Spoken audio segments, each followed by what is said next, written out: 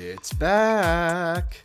That's right, this week marked the return of the Jack Bauer Power Hour, the Guess How Many Terrorists Next Get Snapped in 60 Minutes show, or as people that are not me like to call it, 24. Anyway, the return of 24 got me thinking. The series is well known for having some pretty intense and controversial interrogation scenes, many of which have likely influenced certain scenes in video games. So, let's take a look at my picks for the top 5 most intense interrogation scenes in video games. Number 5. Warning. Metal Gear Solid spoilers incoming in 5, 4, 3, 2, 1. We're going to play a game, Solid Snake. And we'll find out what kind of man you really are.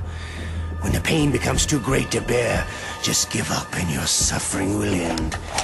But if you The actual content of Metal Gear Solid's torture scene isn't all that special. I mean, it's your cliche, guy gets strapped to an electric chair and zapped until he breaks. But what makes this scene so intense is the consequence of failure. Whether or not you're able to press the button fast enough to avoid surrendering to Ocelot's torture is the determining factor of whether Meryl lives or dies in the ending. Number 4. Who sent you? Fuck you!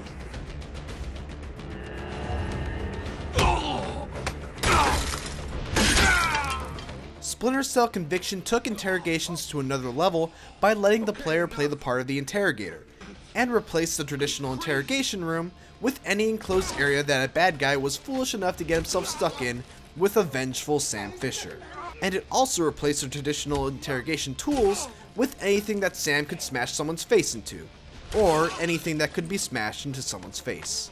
Number 3. I have nothing to gain by talking to you. Short and not so sweet, especially for the guy who's got a shard of glass stuffed in his mouth. Black Ops made us all squirm during a particularly tough to swallow scene involving the interrogation of Daniel Clark, made even more painful by the fact that the player is the one pulling the trigger for each punch. Number 2.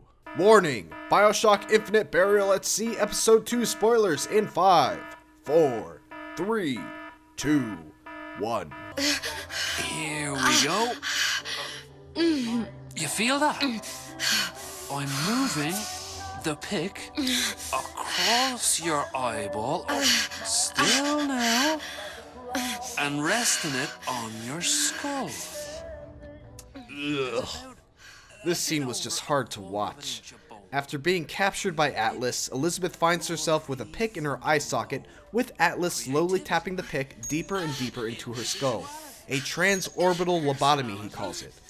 Every time he gets an answer he doesn't like, the pick gets tapped deeper and deeper into her skull, and we feel every single tap of the hammer. When Atlas seems convinced that the answers he wants aren't in Elizabeth's brain, he turns his attention elsewhere. Please!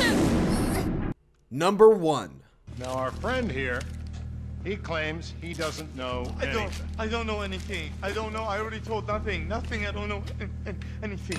Please, sir. You know about the Azerbaijanis? Huh?